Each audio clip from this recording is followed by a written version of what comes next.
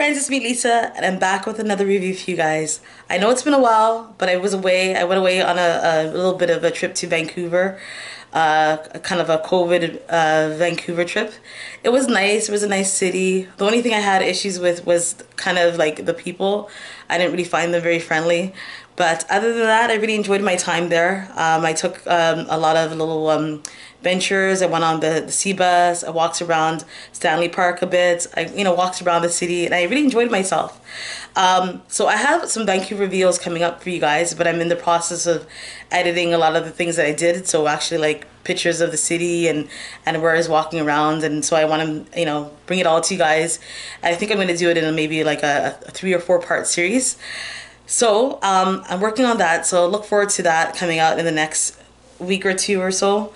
So but I wanted to talk to you guys about, I know I told you guys I really love old movies, so I wanted to talk to you guys about a film I actually watched when I was on the plane on the way back. So I was really happy to see on my way back, I flew back with Air Canada, and it was a really nice flight. Air Canada has a lot of options of movies that you could choose from to watch, and I really like that, because on my way there I flew with WestJet and was just like, they had like nothing, no entertainment, nothing, so it wasn't really very an interesting flight on the way. And I had like 2 stopovers.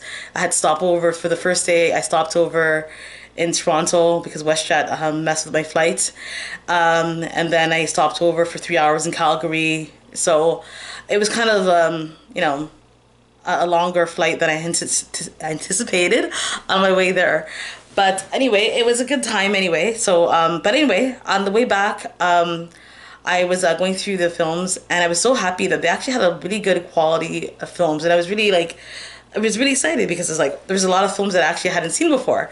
And one of them, I think I've heard about it, but I don't know how I missed it, because it is a really good film. It's from 2000, and it's called Pay It Forward. And it stars a really good all-star cast, Helen Hunt, Kevin Spacey, and I can't remember the kid's name, but he's no longer a kid. Let me just look his name up here. I'm so sorry, guys. I have to look at my phone for his name because I'm so bad with names.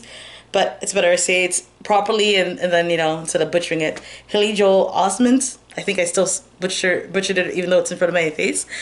Anyway, he was in it as well, and he was a kid when he was in it. I think he's like, it was from like 2000, so I think he's about 30 or something now, because I think he was 10 there. Anyway, it was a really great film, and I recommend you guys watch it. So basically what the film is about, Pay It Forward, is about this young kid.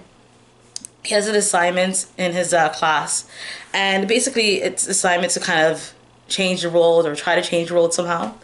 So what he tries to do for his assignment is he thinks of something that he could do that will affect others. So what he decides to do is to do an act of kindness for another person, and then how the act of kindness works is that the act of kindness that he does for another person, the other person has to pay it forward. And it's really a great film, because you see a lot of people in this film, pick up what he started, and they pay it forward, and it's really a good way of thinking. And I think it's it's a really good film, and like I said, I'm surprised I never saw this film before, because it was done in 2000, and I was a big movie buff back then, so but anyway, it's a really good concept, where you share kindness with somebody else, and you don't expect anything back from them. You just pay it forward to the next person. And I think it's definitely a good film. It has a really good idea, a really good concept, and I recommend that you guys all watch it. It's called Pay It Forward. It's from 2000, and I was really happy with it. I really had no complaints. It was really well written, and it's kind of a sad ending, so I'm not going to ruin it for you guys. I'll let you guys go and watch it and see what you think about it. But yeah, so that's it for me for now, guys. You know the drill. I hope you guys are going to look forward to seeing my Vancouver travel videos. I'm going to put it up, like I said. But you guys know what to do until then. If you like what you saw, if you like what you've seen, please like and subscribe and share with your friends. And you know the drill. So like, subscribe, and share below. Bye for now.